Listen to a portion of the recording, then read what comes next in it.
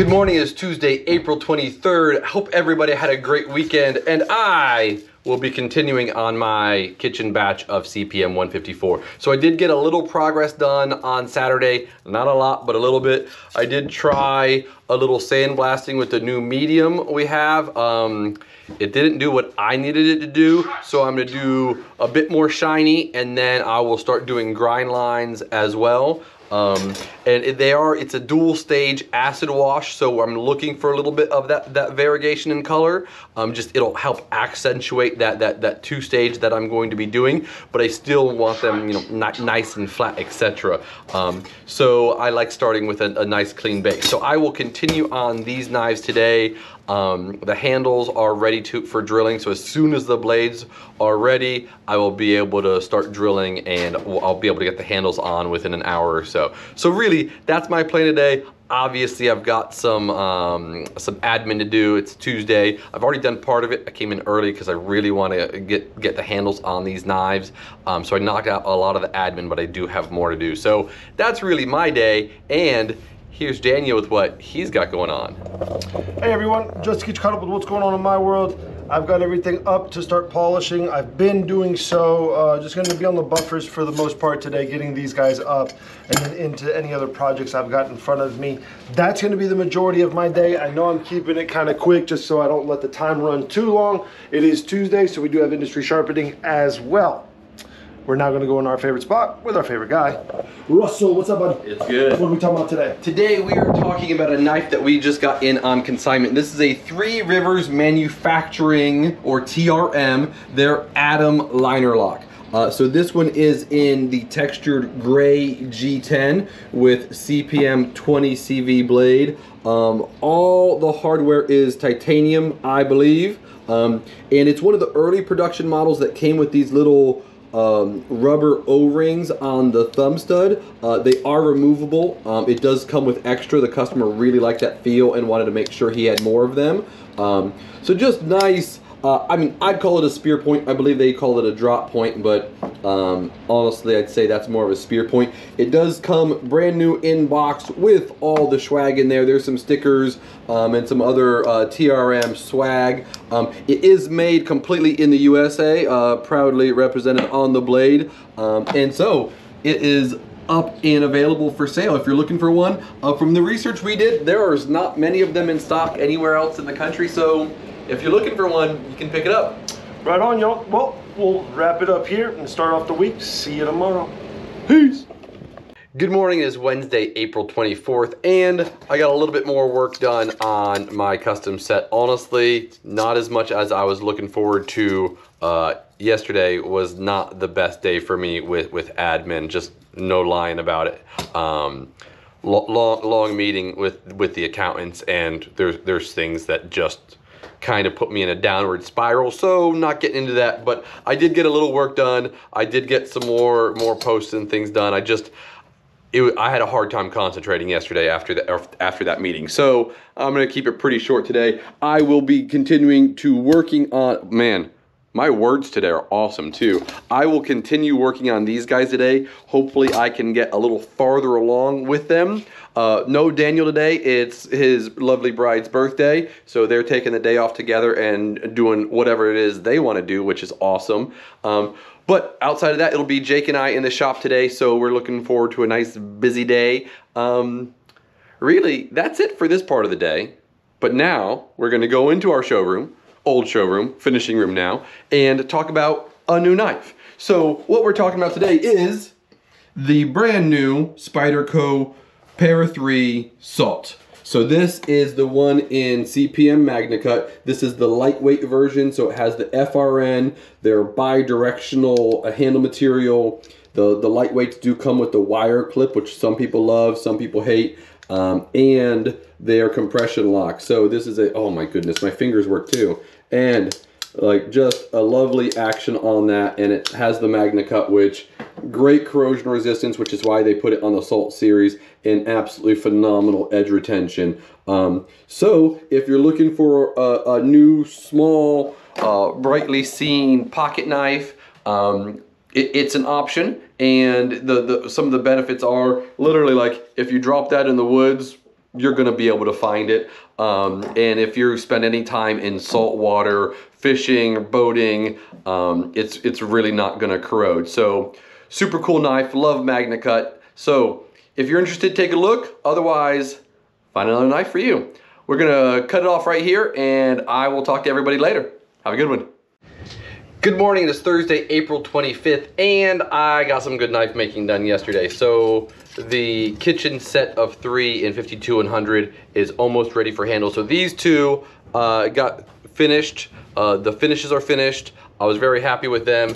This one, like usual, the back side was gorgeous and the show side was less than stellar. So I'm gonna redo the last acid wash on this one. I'm then going to tumble them with our stones, do a little bit of a stone wash on them, and then I'll tape them off and start doing the handle material. It's already flat and it's just literally drilling and cleaning up the front, so I should be able to do that today. But I did also get a start on my May custom knives. So these are for a longtime customer of ours, and these are very special steels. These are Hitachi White #1 cord Sanmai Damascus that we have Mike Norris make for us. He's one of the country's best Damascus makers. So those are for Mike, and then these will be for stock. So we have 1 or 2 white, and I think we have 1 white Damascus like Euro Chef in stock. So these will be a nice complement to just a few knives that we have in stock out of this steel, and then I'll have some little utility things as well out of that.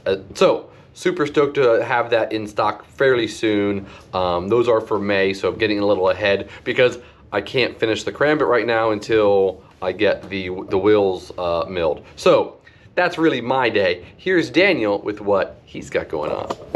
Hey everyone, just to get you caught up with what's going on in my world, just another day of polishing. I've got the slicer done. Gonna go ahead, get the hunters worked on, and then handles. That's pretty much the majority of my day. See whatever else comes in. It has been a little slow, and I was out yesterday, but hopefully we get another kick today. Weather's gonna be a little different, but we'll figure out how that goes as we go along with it. Now, we're gonna go to our favorite spot with our favorite guy. Russell, what's up, bud? It's good. What are we talking about today? Today we are talking about 2 consignment knives that we have in stock and ready to go. So these are from a good customer of ours, Brian Clark. If you remember the Randalls, is the same customer that has those. So this is a Ruffin Johnson. His nickname was El Lobo Solo, and he's actually in the Texas Legends list. He did a lot for knife making in his time. So you can see he's got the Lobo on the back of it. Super high polish on this steel. And this is one that I don't know if this knife has ever been used. The sheath shows signs of wear, but that could just be from storage. But there's absolutely nothing wrong with this knife. There's like extremely minor scratches right here, and that can just be from rubbing in on the sheath. And then this little guy, this is a very unique knife. This is a Mainz knife, and you can see like he stamped his name in the brass right there, and then the model number 62, and then he's got this coin in the back that is his logo and has his name and information in it. So super unique little Skinner. He did this compound grind, not your traditional compound grind where literally there's this ridge right there, but super unique, in excellent condition. Again, this one may have been used a little bit. You can kind of see just the tiniest little scratches just above the edge on it, but they're both in absolutely excellent condition. So if you know about these guys or want to learn more about them, we have all the information on the website, as well as you can come in and handle them or just buy them online. Right on. All right, guys, and just to give you a little Spanish lesson, Lobo means wolf, in case you guys didn't catch that. So we'll wrap it up here. See you on the next one. Peace. Good morning, it's Friday, April 26th, and yesterday I got the set of 3 kitchen knives in CPM 154. I got them all glued up. So They'll be ready to go. I will work on getting them down to hand sanding today. Don't know how far I'll get, but that's what I'll be focused on. I did also get some work done on the Hitachi White Damascus knives. So after these are down to hand sanding and or hand sanded, I'll jump back into that batch as well. Really, that's it all. Wow, words. That's all I have for today. So I'll turn it over to Daniel and see what he's got going on. Hey everyone, just to get you caught up with what's going on in my world, I've got some handles drilled up, ready for gluing. The objective today will be to get everything glued up. I've got liners on these guys, so basically getting liners, handles drilled, shaped, down to size, get the fronts cleaned up, so that way it'll be less cleanup post glue up. I will try to do my best to get all of these done, and then into some other things. I do want to hand sand and put an edge on this guy since it is ready for stock. I also might try and get the retention on it just a little bit tighter towards the front area.